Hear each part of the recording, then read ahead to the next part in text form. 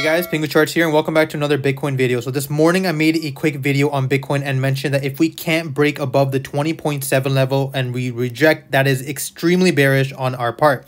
So now it looks like, again, with this rejection candle right around here, we have a massive bearish engulfing candle heading back down to the support. I did mention this morning that if Bitcoin were to test this 19.5 level again, I do not see it holding. Now, there's a few reasons why I think this. Now, guys, pay attention. You can see that right here, we had this double bottom formation right around here, and again, right around here. And we are now currently below the exponential moving averages. This morning, we were trading above the exponential moving averages, which is a very bullish situation. I did say that I would be looking for around the 20.7 level before we see a trade opportunity. But this morning, Bitcoin did have a beautiful rejection coming straight down and retesting this major support line. Now, this is where things get a little tricky. As you guys can see right over here, we had this kind of the same formation candle on Bitcoin where we tested this level, broke above to exactly around the 20,000 level, and then rejected with a massive bearish engulfing, breaking the support line and retesting the major support at 18.8.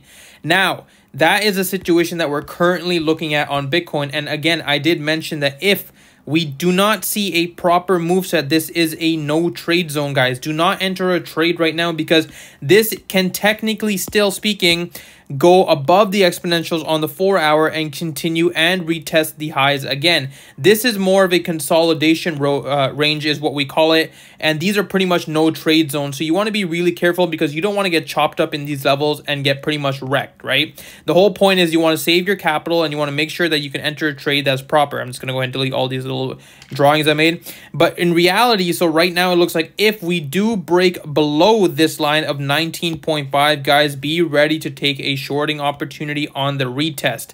Basically, when this level breaks, we're either going to see a straight move down to the 18.8 level, or we're going to see a gradual close and then a rejection candle. Let me show you guys what I mean by that. When a rejection candle happens, it's pretty simple. Right around here, let me go ahead and get the tool again. You can see that we broke this level at 20.7, but we did not enter the trade on this previous wick to the downside. You have to be really careful about that because you want the best entry possible. You would have entered around this level right here when the candlestick rejected the support line. Obviously, you guys know that old support becomes new resistance, and that's exactly what happened here. Old support became new resistance and it rejected again. So this would be the shorting opportunity you were pretty much looking for. And again, the trade went down and we saw a beautiful profit zone. The same situation can be said about this right now. And that's the level you kind of want to pay attention to, is if the level of 19.5 breaks, you want to wait for the retest opportunity and then the move down. That is a pretty simple shorting opportunity, guys. And again, you have to be careful about the wicks, right? When you're trading Bitcoin, these wicks can be pretty deadly. So that's why I suggest getting the best possible entry. For example, let's say, you FOMO in and you're like, no, we're going to go down, and you enter right here. Now, Bitcoin continues higher and then rejects back down. Well, you basically missed out on an entry from around the 19.8 level where we're at currently, and you could have entered around the 20.4, 20.5. It doesn't sound like much, but guys, those few $100 differences, they were talking like, 10, 15% gains at the end, and that's pretty much what you're looking for. You have to learn discipline. You have to learn when to enter a trade and when to be, just sit on your hands and wait. This is pretty much what we're looking at for Bitcoin right now. I just had a quick update for you guys. Trading below the exponentials is pretty bearish. So again, keep an eye on these exponential moving averages. If these exponentials break above, we would be looking for a retest around the 20.7 like we had this morning.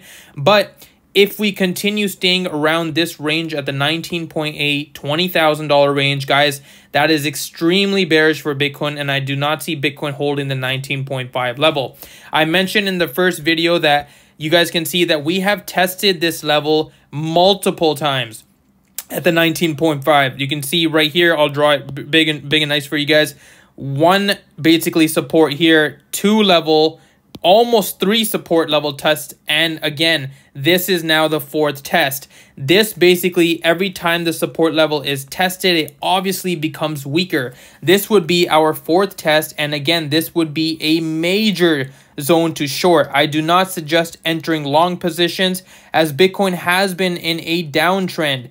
Do not take the risk of taking long positions unless you're scalping. But of course, for those of you that are not scalping, just wait for confirmation before you enter.